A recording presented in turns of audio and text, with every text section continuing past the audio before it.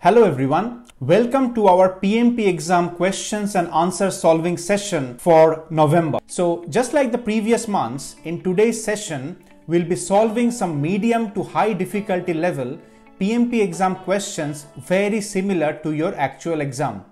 Also, if you have not watched the previous Q&A sessions, I would highly encourage you to check them out, okay? I am sure that you will find them immensely helpful for your PMP exam. I will link the entire playlist in the description section of this video. Now, if you are preparing for the PMP exam, you can use today's class to assess how well you are prepared for the exam, okay? So, out of the 5 questions that we'll be solving today, the target would be to get all the 5 out of 5 questions correct, okay? However, the minimum expectation is that you should get at least 4 out of the 5 questions correct to consider yourself fairly well prepared for the PMP exam. Now, anything less than that, you might need a bit more preparation, okay? So give this video a like, get a pen and a paper, and let's get started with question number 1.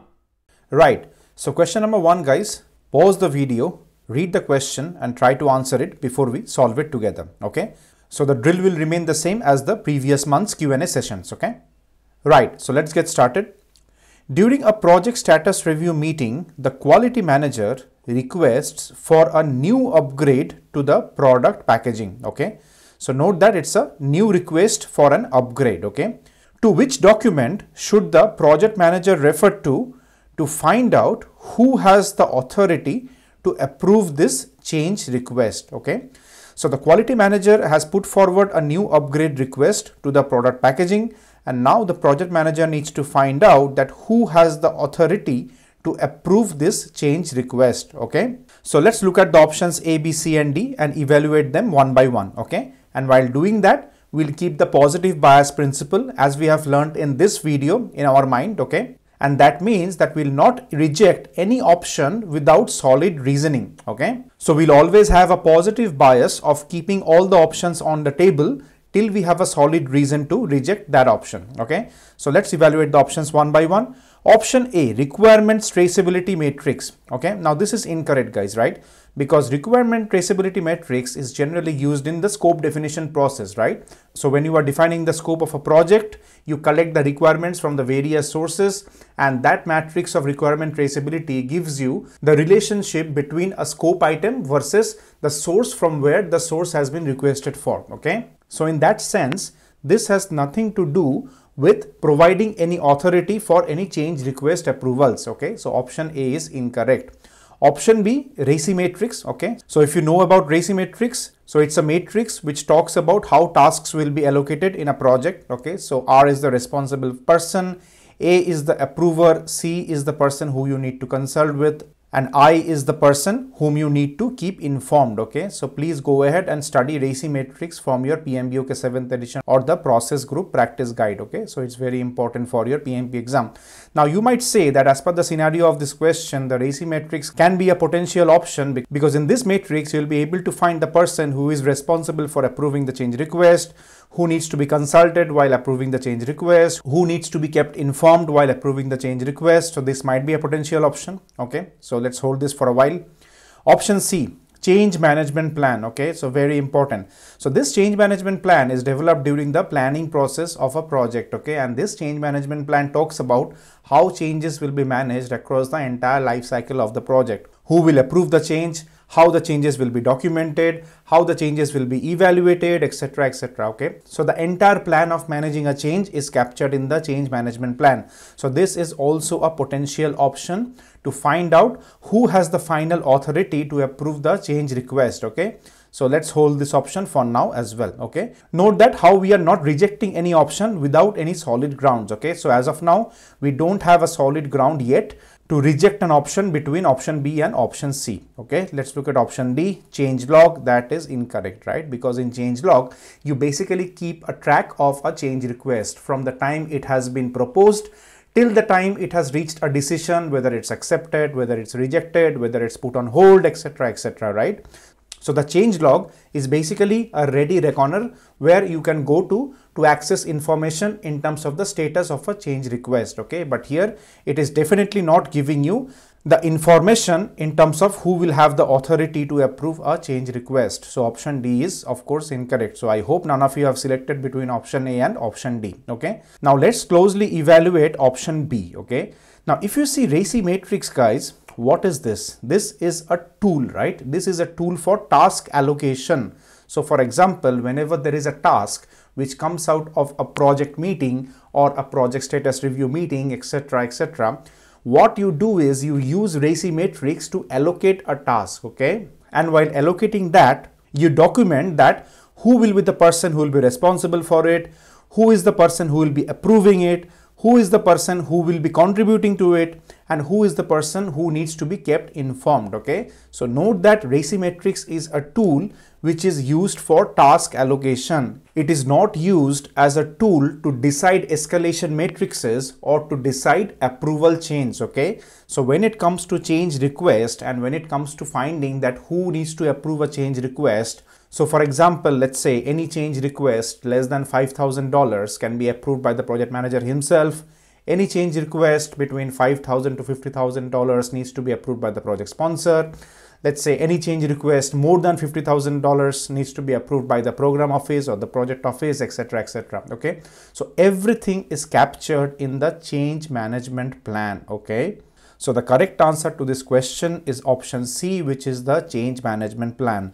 RACI matrix is a very close choice, but a incorrect answer choice, guys. Okay, and also note that, guys, the question is asking here that to which document should the project manager refer to. Okay, so when it's talking about document, it's basically talking about a project artifact. Okay, it's not talking about a tool or a technique. Okay, so change management plan is a project artifact. RACI matrix is not a project artifact or a project document. It's a tool or technique for task allocation or responsibility allocation. Okay, so from that angle as well, this answer choice is also incorrect. Now in your PMP exam, please be aware of such close answer choices. Okay, you'll be time and again tested on your understanding in terms of such close answer choices, and there you need to have a solid foundational knowledge to decide between the right answer and the very close wrong answer choice. Okay, so RACI matrix here is a very close wrong answer choice, and the correct answer to this question is option C, which is the change management plan. If you are preparing for your PMP exam, guys, I would suggest that you check out my PMP exam prep courses on Udemy. All the courses are very highly rated among students, and many PMP aspirants like you have passed their PMP exam with the help of these courses. All the links will be provided in the description section of this video. And now let's move on to question number 2. Right, so question number 2, the drill will remain the same, guys. Please read the question and select an answer before we solve this together. You can pause the video here if you wish to. Right, so let's start. In an interior designing project, a feasibility study was done to identify the customer product fit. Okay. However, during the project, a change request was approved. Okay. Mind that this was approved. Okay. Which contradicts the original product design. So basically this contradicts the original customer product fit that was decided for this project. Okay. But mind that this change request has already been approved. The product development team has agreed to this after a thorough data analysis. Which action should the project manager take? Okay, interesting. So let's start evaluating the options one by one. Option A, decline the change request since it does not fit the customer needs. Of course, it's incorrect, guys, right? Because if the change request has already been approved after a thorough data analysis and the product development team has been involved to make that approval recommendation, then you basically don't have the authority to decline the change request, right? Because if it is approved, you have to implement it, plain and simple, right? So that is why option A is incorrect. Let's look at option B, implement the change. Okay, very straight, very direct. Probably this option is the correct option. Okay, but let's hold this option for now because we still have not evaluated option C and option D and we have not rejected them on solid grounds, right? Let's look at option C, Escalate the change request to the product owner and ask for a reassessment. Now this is pointless, guys, right? Because this change request is already coming from the product development team and the product owner is basically leading the product development team, right? Now escalating the change request again to that person and asking for a reassessment just because initially the product had a customer product fit which was aligned with the product development team, and now this has been revised, doesn't make sense to you as a project manager, okay? Because the roles and responsibilities you are executing as a project manager is very different from the roles and responsibilities your product owner is executing, okay? So you should not mix between the two and you should hold every person accountable in their role, okay? Now, if the product owner has approved a product design which does not fit the initial customer product requirements, now that can be for multiple reasons. That is basically not your headache as a project manager, right? If you have a documented approved change request, that is reason enough for you to go and start executing that, okay? Now escalations, reassessment, etc., you can do for intellectualization, but that is basically wastage of time, and for that reason option C is incorrect. Let's look at option D. Ask for a detailed report of the data analysis followed by another feasibility study. Now pointless, guys, right? This is bullshit, because after you have already received a data analysis which has been coming from the product development team, and with the base assumption that there are competent people in the product development team who are doing this data analysis and coming up with a revised product design, asking for a detailed report of data analysis might be good for you for just to go through that detailed report and understand what led to this change. But in the end, it doesn't influence the way your project will be executed now. If a change request is already been approved by the product development team or has gone through the proper process of change control board approvals, etc., you have to go ahead and implement the change, plain vanilla simple, okay?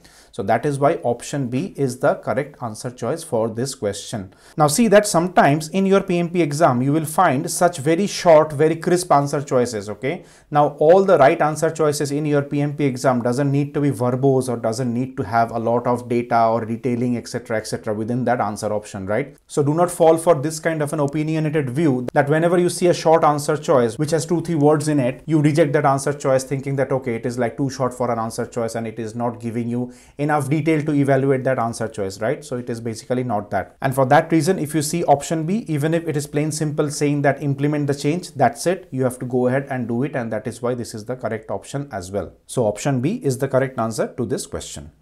If you're liking the video, guys, please press the like button. I know you have not done it, so please press the like button. It helps me to understand that you value such educational content and motivates me to prepare more such videos to help you with your PMP exam. And now let's move on to question number 3. Question number 3, guys. The drill will remain the same. Please read the question and try to answer it before we solve this together. You can pause the video here if you wish to. Right, so let's start solving the question. After one of the project deliverables was delayed, the project manager decides that a feature upgrade is required for the product to meet the KPIs, okay, like the key performance indicators.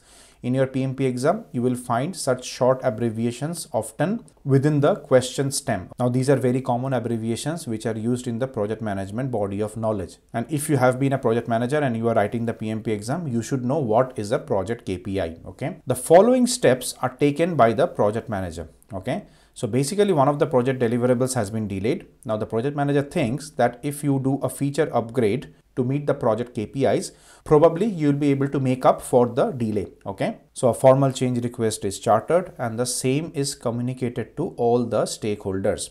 However, a feedback is received that this communication did not meet the stakeholder expectations, okay? What is the next best step for the project manager? Right, so to summarize, there has been a delay in a project. The project manager thinks that if a feature upgrade is done, probably that delay or the KPI can be salvaged to some extent, and for that there is a change request which is chartered and the change has been communicated to all the stakeholders. However, some of the stakeholders feel that the way in which this change has been communicated to them does not meet their expectations, okay? What is the next best step for you as a project manager? Option A. Review the stakeholder engagement plan and redraft the communication accordingly. Okay, a potential option. Let's hold this for now. So you might say that, okay, if I review the stakeholder engagement plan, read out the communication accordingly, that might be a good option. Okay, now I will question that what is the content of stakeholder engagement plan. Okay, think about it while we evaluate the other options and come back to this in a minute. Option B, hold meetings with the stakeholders to understand what was missed. Okay, so you can think that, okay, let's do all the meetings with all the stakeholders and try to understand what has been missed. Is it a productive use of your time as a project manager? Questionable. Okay, but let's hold this for now. Option C, roll back the feature upgrade request and resort to the base plan. This is incorrect because this basically means that you don't have any credibility as a project manager, because once you have decided that something needs to be done to salvage the delay or to improve the project KPI, now you are rolling it back because some of your stakeholders have expressed concerns regarding the way this has been communicated to them. Okay, so that gives an impression that you are a project manager who is not confident about the decision that is being taken in a project. Okay, so basically you do not want to convey that kind of a picture to your stakeholders. So option C is ruled out straight away. Option D, review the communications management plan. Okay, interesting, because if you go back and watch few of my other PMP Q&A videos which I publish every month, you will see that we discuss in some of the videos that correct way to evaluate such answer choice, which basically talks about what is the next best step, because it's hinting to a sequence framework that we learned in our 35 PDU course as well. So in such kind of a sequence where you are presented with a problem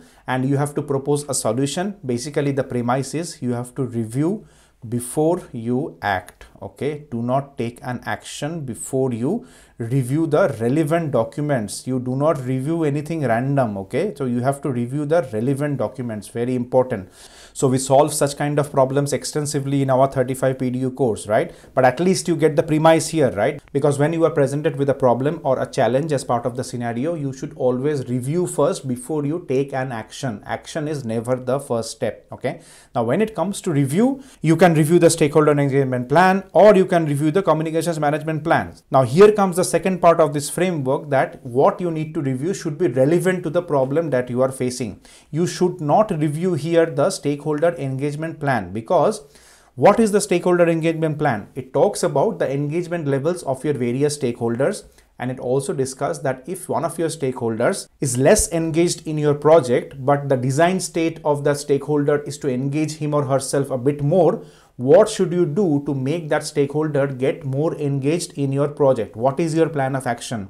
So these kind of details are talked in the stakeholder engagement plan. It doesn't discuss much about the way you should be communicating with your stakeholder. So even if option A talks about review, it is giving you an incorrect document or an incorrect artifact to review. Okay, so that is why option A is out of the table. Okay.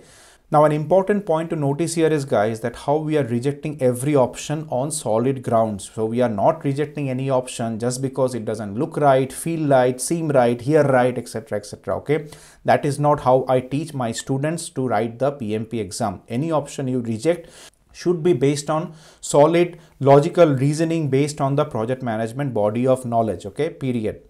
Let's evaluate option B. Hold meetings with the stakeholders to understand what was missed. I'll say I'll rule out this option, guys, because that is not a productive use of the project manager's time. How many stakeholders you will meet and how many meetings you will keep on doing just to go back and forth in terms of what you are proposing as part of this change request, right? So that is definitely not a sensible option to go for as a PMP project manager. So that is why option B is incorrect. We definitely talked about option C, that is out of the table already.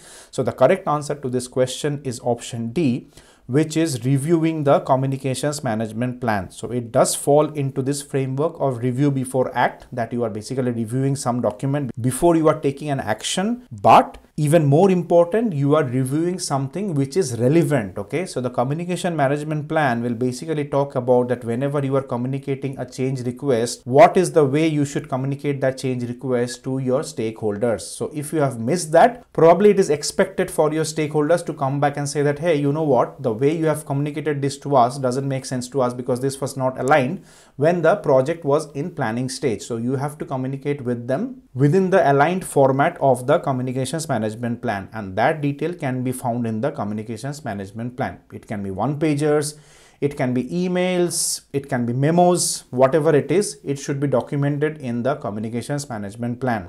So the correct answer to this question is option D, which is to review the communications management plan first and then decide on the next course of action, whether you want to do meetings, whether you want to do a Teams call, whether you want to redraft your communications and send it back to the stakeholders for approval, etc., etc. Okay, so that is not the topic of this question. The question specifically talks about what is the next best step for the project manager now with this scenario, and of course the next best step is that the project manager goes and reviews the communications management plan, and the correct answer to this question is option D.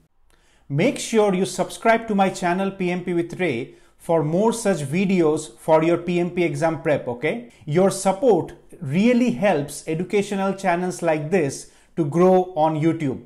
And now let's move on to question number 4. Right, so question number 4, guys. Please read the scenario, solve the question yourself before we solve this together. You can pause the video here if you wish to. Right, so let's start. An iOS application development team is reassessing the product design after a sharp increase in negative reviews. Okay, it was being found that some of the features of the application were used in a way not envisioned by the product design team. So the end users are using some features of the application in a way which the product design team didn't think of, and that is what is creating a gap in the expectation in the minds of the end users, and that is what is generating the negative reviews for this application. Okay, which agile practice could have prevented this issue from occurring? Okay, now there are 4 options which are provided here: smoke testing, behavior driven development, feature driven development, and information radiators. Okay, now to answer this question correctly, guys, you need to understand each and every term of smoke testing, behavior driven development, feature driven development, and information radiators in context of agile project management. If you know the details of these terms, you will be able to answer this question in less than 30 seconds. Okay, and if you don't know, it will be very difficult for you to answer such knowledge driven questions in your PMP exam based on Agile correctly. Okay, so I would recommend that you watch a few videos on my YouTube channel where I have covered such topics in depth. Okay, so it is very important that you have a sound base of the Agile terms and terminologies for your PMP exam. Right, so let's start solving this question, and while doing that, let's evaluate each of these terms in context of the scenario that has been provided. Okay, number 1, what is smoke testing? In Agile project management, smoke testing is a type of preliminary testing that is conducted to quickly evaluate whether the most critical functionalities of a software application are working as expected. Okay, the primary purpose of smoke testing is to determine if the software build is stable enough for more in-depth testing. Right, so smoke testing is basically a tool which is used in the testing phase of a software application. Here we are not talking about that, right? We are talking about a gap which happened at the design and development stage of the application. So that is why smoke testing is an incorrect answer choice. Let's look at the second option, which is behavior driven development. What is behavior driven development? Now, behavior driven development in Agile is a software development methodology that encourages collaboration among developers, testers, and non-technical stakeholders, which effectively sometimes are the end users, by using natural language to describe the desired behavior of a software system. Now, when we talk of natural language, you have often heard the term called user stories in Agile, right? So that is what we mean by natural language to describe the desired behavior of a software system. So if you're writing the PMP exam, you should know what user stories are in Agile, okay? Behavior-driven development aims to align the development process of the business objectives and improve communication between different roles involved in the development process. Right, so that nicely falls into the scenario that has been described as part of this question, right? So if the behavior-driven development was followed very well in this entire process of application development, keeping the end user in mind through the use of user stories, this kind of situation could have been prevented from occurring, right? So behavior-driven development might be the right answer choice for this question, okay?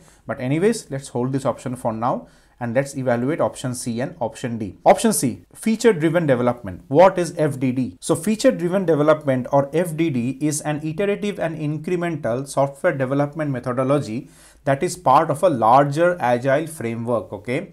It focuses on delivering tangible working software features within relatively short time frames for a global or a large scale Agile project. FDD places a strong emphasis on collaboration, domain modeling, and feature-based planning. Okay. Now with that in context, this does not typically fall in the scenario that has been described here, right? Because feature-driven development might be a best practice of Agile that can be used for larger Agile and Scrum frameworks, okay? But here it doesn't link to the context that has been provided in the scenario, okay? It is very important that the right answer choice links to the context that has been provided in the scenario. And feature-driven development doesn't fall in that context, which would give me confidence to think that if FDD was applied, this could have prevented this issue from occurring, which is the gap between the end user and the product design. So that is why feature-driven development is a wrong answer choice, okay? Let's look at option D, information radiators. What are information radiators? Now in Agile project management, an information radiator is a term used to describe a visible display of project information that is placed in a shared workspace, okay?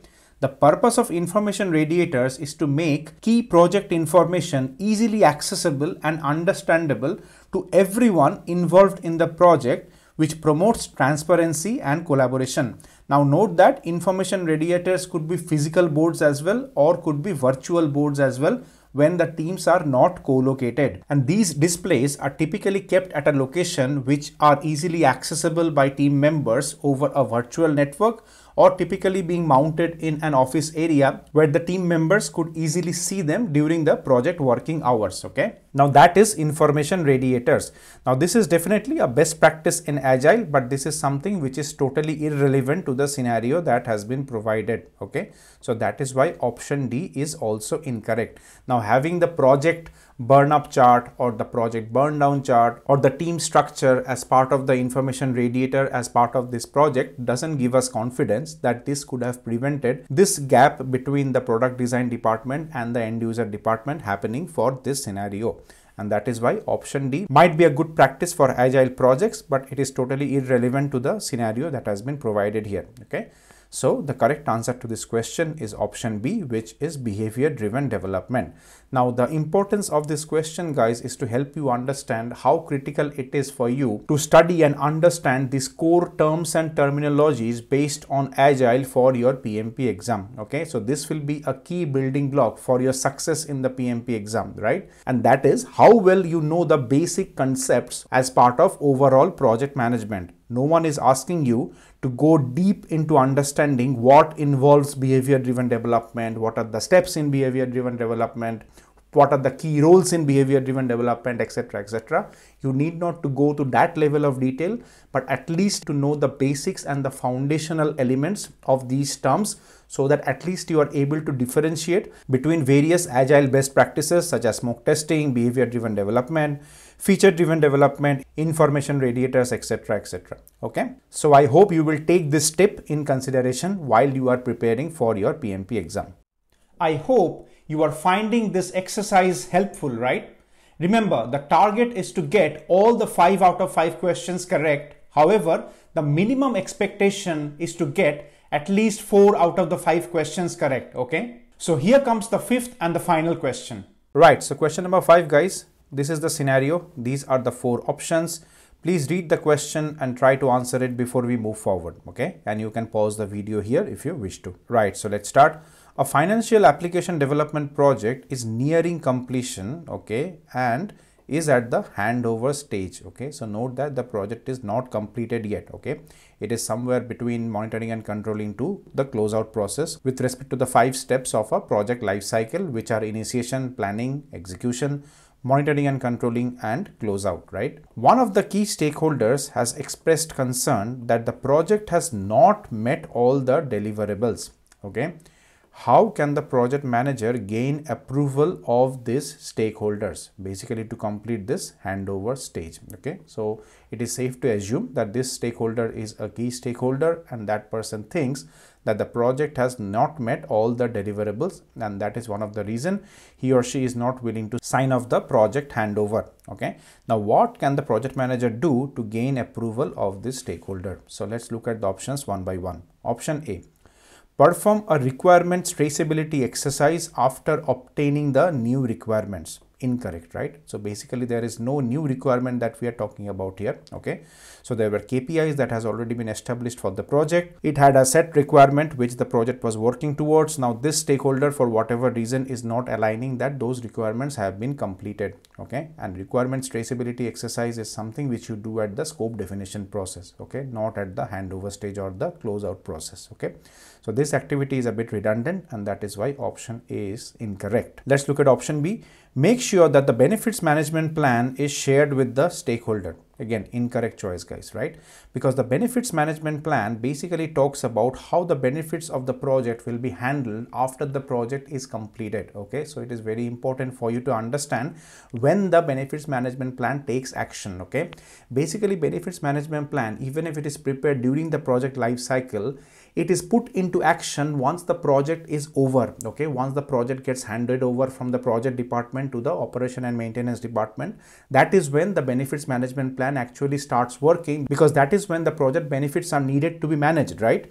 So that is why you need to understand the key difference, that where the benefits management plan is kicking in. Okay, and for this reason this is an incorrect option, because even if you do a benefits management plan review with the stakeholder might say that, hey, look, I'm all okay with this benefits management plan and whatever you have chosen to do to establish those benefits, but as of now I don't believe the project is complete for the benefits to be realized, because you have not met all the deliverables of the project. Okay, so for this main reason option B is totally irrelevant and incorrect as well. Let's look at option C. Review the project charter with the stakeholder in a one-to-one meeting. Okay, you can do that. That might give the stakeholder some confidence in terms of what were the KPIs of the project and how the project has been able to achieve it or not achieve it, etc., etc. Let's hold this option for now.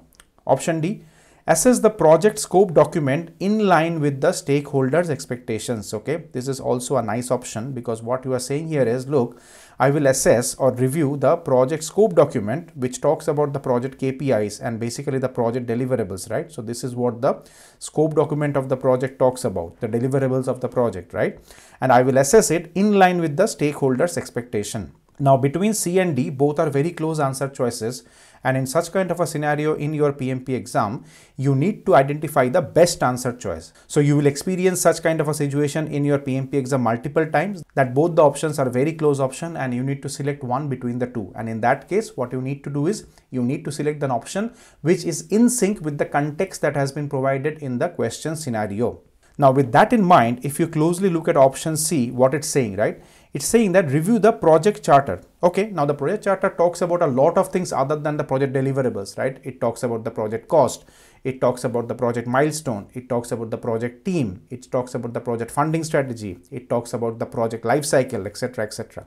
Now the stakeholder who has expressed concern might not be interested in anything apart from the deliverable section. Okay, so basically you are reviewing the project charter, that is fine, but that doesn't give me confidence that this will be able to resolve the concern that the stakeholder is having in terms of the project deliverables. Okay, so that is why I am not too comfortable selecting option C, because option D gives me much more strong conviction that if I review the project scope document in line with the stakeholders' expectations, the probability of solving this situation which I am in is considerably higher, rather than reviewing only the project charter with the stakeholder in the one-to-one meeting. So it is very important for you to understand this, guys. I am not saying that option C is incorrect. Okay, option C may be correct, but option D is a better option to go for as a project manager to resolve this situation. Okay, and that is why the correct answer to this question is option D and not option C. It is very, very critical for you to understand why I am rejecting option C. Okay, number one, I am rejecting option C because reviewing the project charter is a bit redundant when compared to reviewing the project scope document with the stakeholder. And secondly, reviewing the project charter with the stakeholder in a one-to-one meeting is a less preferable option to me, rather than assessing the project scope document with the stakeholder in line with his or her expectation. Okay, so option D is a very strong line of action which you can take as a project manager, which has a higher probability. Okay, very important for you to understand, higher probability of solving this situation which has been mentioned in the question stem, right? How can the project manager gain approval from this stakeholder? So option C and option D are very close answer choices, but option C is incorrect because of the reasons that we have discussed, and the correct answer to this question is option D.